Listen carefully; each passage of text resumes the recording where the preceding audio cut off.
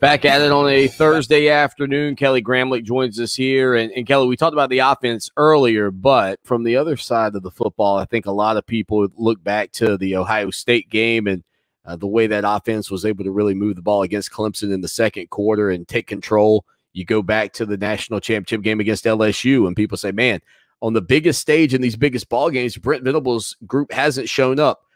Do you think that's something that he's taken personally this year, kind of hearing that? I mean, I'm sure he's not locked in every day to what's going on, you know, the ancillary noise from the outside, but you can't help but notice the way that defense has looked in a couple of their marquee matchups as of late, and this would present quite a challenge again, I think, for them defensively against this Georgia offense.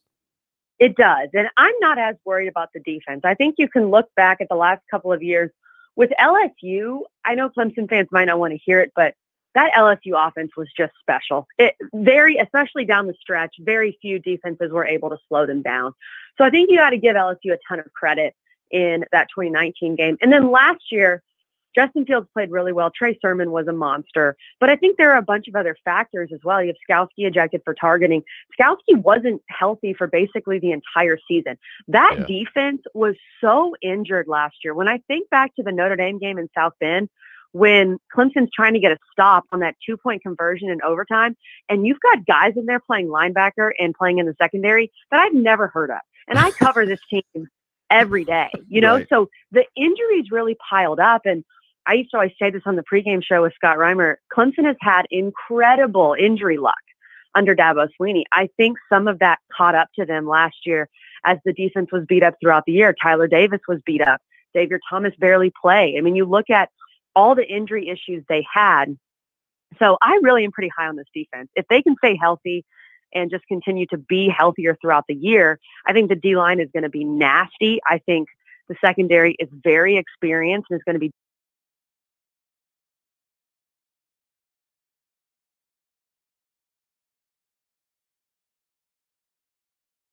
And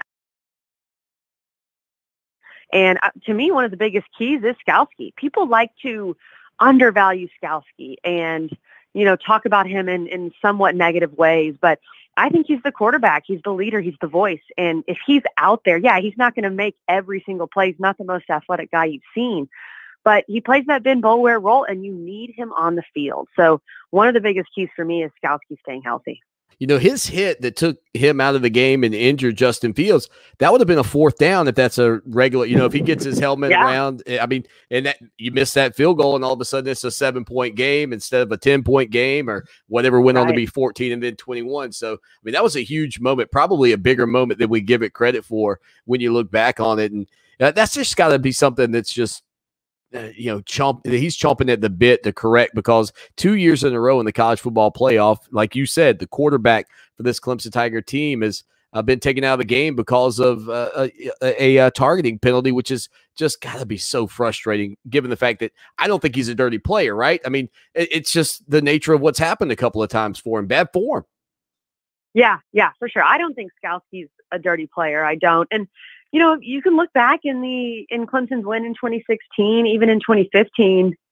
Seriously, imagine the same thing happening. Imagine Ben Boulware being ejected for targeting in the first half of one of those games. Yeah. How would things have gone?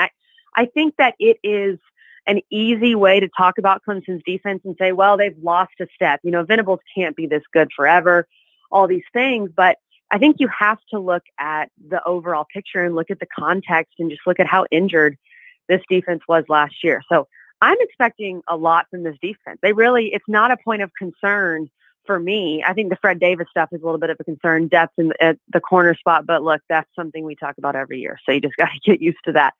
But I'm really high on this defense, Lawton. Man, they got to put something together early. That matchup with Georgia will not be a joke. But that's not the only big matchup, Kelly, as you know, with your work that you do with the ACC Network and spending time hanging out with the guys over at Packer and Durham and all the shows that you do. There's a lot of other big games out there. Do you give Miami any chance to make this game against Alabama competitive? Because I think personally from the ACC's perspective, if that game is competitive, it definitely helps the narrative that this league is right now on the come up, because it's been really Clemson and everybody else for a while. Yeah, it definitely helps. You've got the Clemson, Georgia game, you've got Miami, Alabama, and you've got Louisville, Ole Miss. So 3 really important games in that first weekend for the ACC's reputation. I think Miami's going to cover. I don't have Miami winning the game. I don't think they've proven to me or anyone that they can win games like this. But from what we're hearing from Alabama, I actually heard a Greg McElroy quote recently where the offense has really struggled in camp.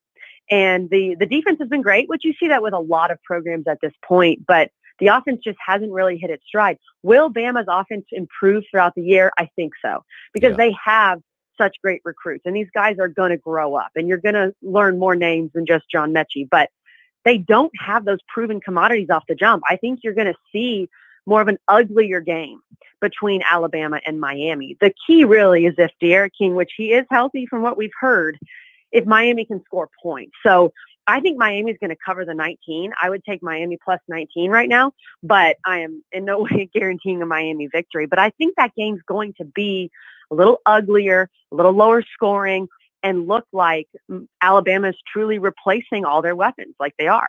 Well, and Bryce Young there at quarterback is sort of an interesting dynamic because we see that across the country. C.J. Stroud at Ohio State, DJ Uiagalelei at Clemson. I mean, these guys that are really getting their first opportunities to shine. It's funny to me because you look at Spencer Rattler, who felt brand new a year ago, and go, hey, there's the KG veteran in college football when it comes to, star quarterbacks at this point. It's just a weird situation that these power programs like Ohio State, Clemson, and Alabama are all facing this type of adversity, if you want to call it that, but you're getting out there a new quarterback. It's always a change of pace. You just don't know how it'll go. And if Bryce Young were to throw, say, a Tua Tagovailoa pick 6 like he did in the national championship against Clemson on one of the opening plays against Miami, where is he in between his ears the rest of that ball game? I think it's a question people don't know the answer to at this point.